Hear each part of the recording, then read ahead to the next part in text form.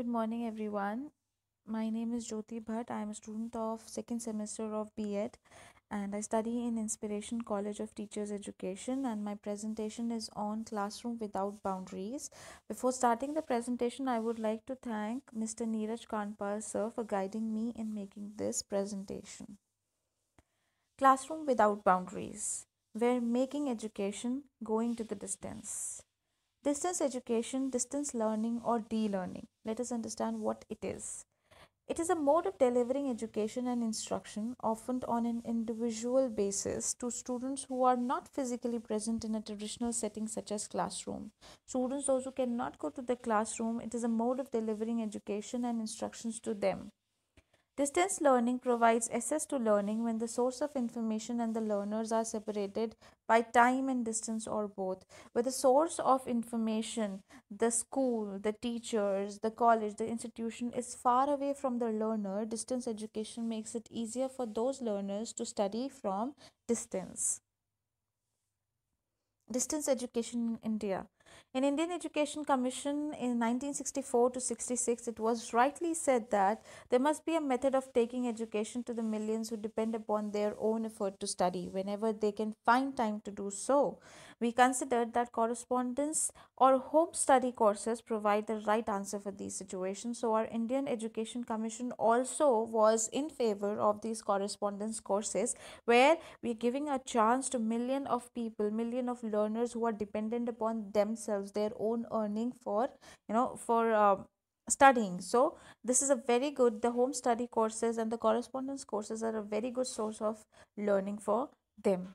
Not only for these students, those who are very much willing to study, but yes, for the rural population and the backward people of the society, this education system of distance education in India is for their upliftment.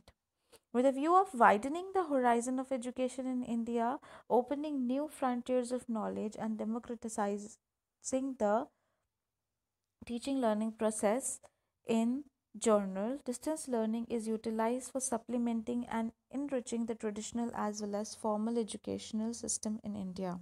Now it opens doors and it opens the horizons of education in India, where not only those students who are going to colleges are getting educated, but yes, those who are there at their homes due to some reasons, or due to the distance, or due to as they are own earning for their own education.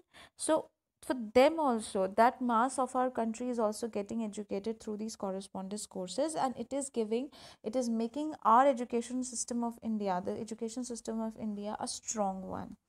Distance learning is necessary not only for eradication of mass illiteracy, but also for meeting the ever increasing demand for higher education. Higher education is demanded by everyone, but there are some students, those who cannot get that just because they live very far off, or just because they have to earn money for their living. So these correspondence courses, this e-learning, this de-learning is the only way by which we are uplifting, not uplifting that mass of the society. And the only motive of starting the correspondence courses is not to eradicate, not to finish the mass illiteracy, but also for meeting the ever increasing demand for higher education in India. Next is, when did it started? For the first in India, an expert committee under the chairmanship of Dr. D.S. Kothari ji was appointed by the Union Ministry of Education to explore the possibility of starting correspondent courses in few selected universities. A pilot project in correspondence education was started by the Delhi University in 1962 to 63 for BA and BCom pass level students. Open School at Delhi started its activities in July 1979 under the CBSE for appearing at the Central Board examinations through its specially prepared instructional materials, assignments, face to face contacts, and other multimedia programs. So, this is how it was started in India.